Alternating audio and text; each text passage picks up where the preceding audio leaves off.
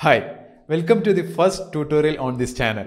My name is Rafiq. I help scientists in creating illustrations for communicating their research work. Few months back, one of my friends from IISER Thiruvananthapuram, Dr. Vincent Babu, messaged me. He is about to publish his research paper, Can we create a cover art? So we created a cover art using Blender and we were really happy how it turned out. I have something really interesting to show you on that cover art. Let me show the cover art very quickly. You can see the illustration here.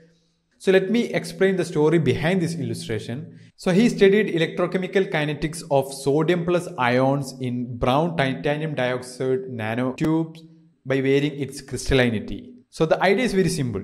So this is his material. You can see a fluffy hairy ball here which is colored in pink, and you can see one more structure here which is colored in green color. This has higher number of hairy like structure and less crystallinity, and here we have lesser number of leaflet like structure here, which makes it better in crystallinity compared to this. So this is crystalline in nature, this is less crystalline in nature.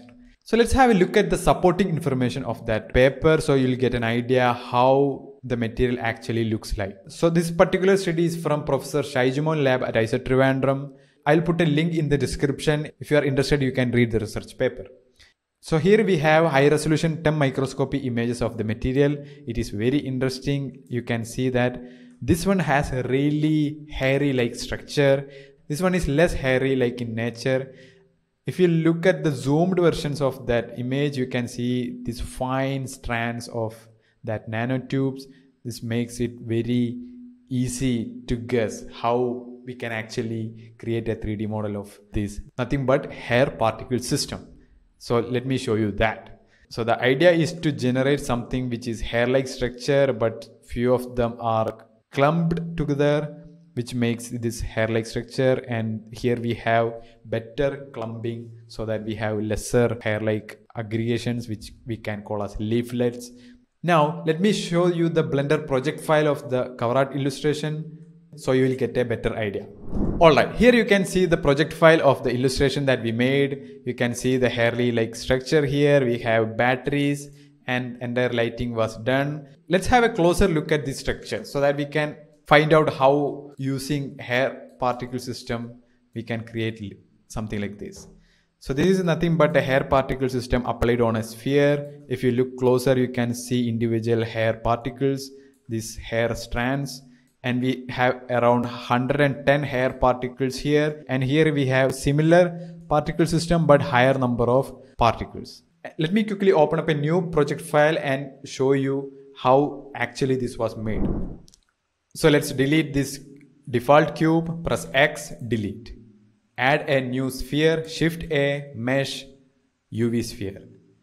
Add a new particle system on top of this.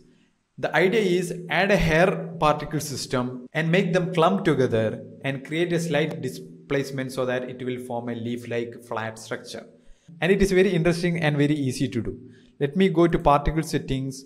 Here you can see a plus icon. Click on that so that it will add a particle system. By default, it will add a emitter particle system. Change that to hair particle system. So immediately you will see these hair particles. You can see these hair strands, which are called particles. And for this we need physics properties. For that you need to turn on this advanced option. Now you don't see any physics property here. When I activate advanced option, you can see that we have physics here. So first of all, go down and expand this children menu. Click on that, then you will see three options: none, symbol, interpolated. We'll go with interpolated.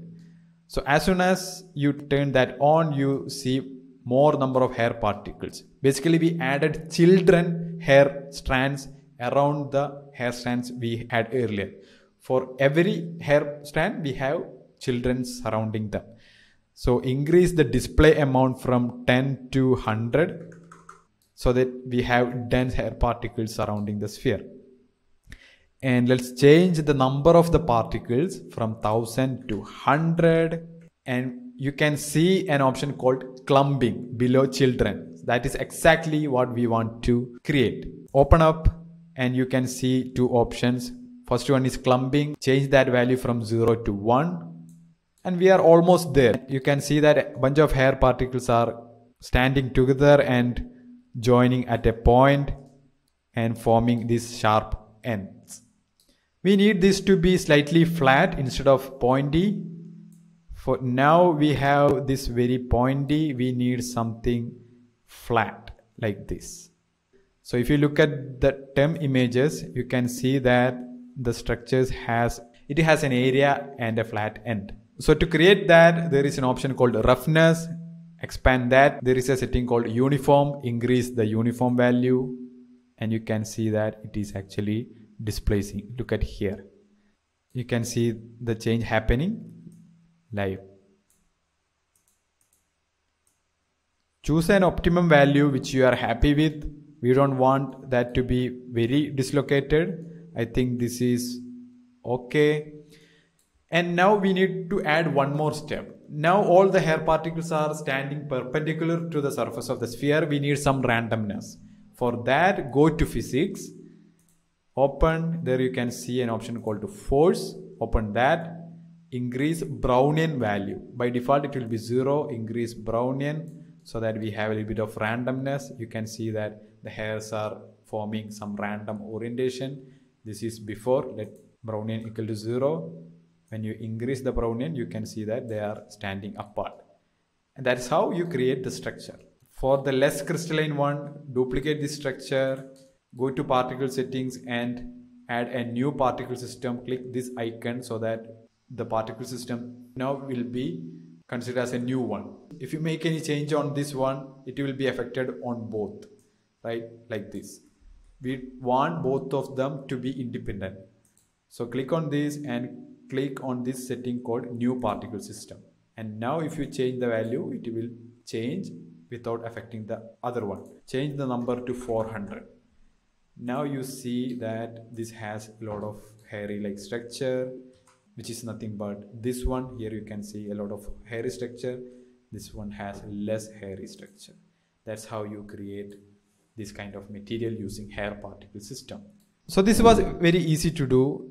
Initially you added a sphere, added a particle system and changed that to hair, and we added children, interpolated children, and we increased the display amount here, and also we added clumping so that it clumps together, and then we added a little bit of Brownian motion to the hair particles under physics. For that you need to remember advanced option should be turned on. Now let me quickly show how we created this material that you can see here. We have a really interesting gradient on this hair strands changing from purple to pink, right? Select your object, go to material properties, click new so that it will have a new material. Expand this timeline window, change that from timeline to shader editor. We have a node tree here. Select this one, principled BSDF, simply delete that, press X.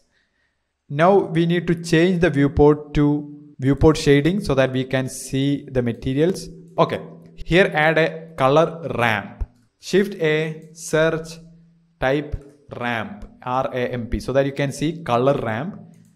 So we'll get an idea what this will be used for. We need one more node called hair info. Shift A, type hair in the search box. So you can see the first one called hair info. Connect this color output of color ramp to the surface and connect this intercept of the hair info to the FAC input of the color ramp. Just click and drag so that you will be able to connect. Now you can see an interesting gradient happening here.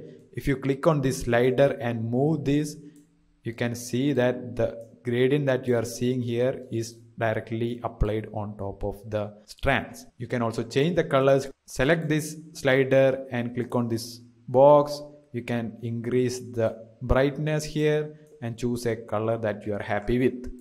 And you can change the next color by selecting the next slider and change the color here.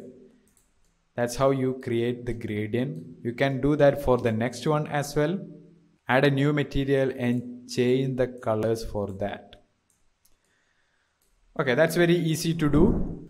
I hope you learned something new about hair particle system. Be creative with hair particle system. You can really do magic with particle system in general. Also, I have used the same technique for creating different kinds of nanomaterial. So we will be sharing that in the future videos, and we have very exciting things to talk about. I'll be very happy to help you learn Blender so that you can communicate your research effectively. See you in the next video.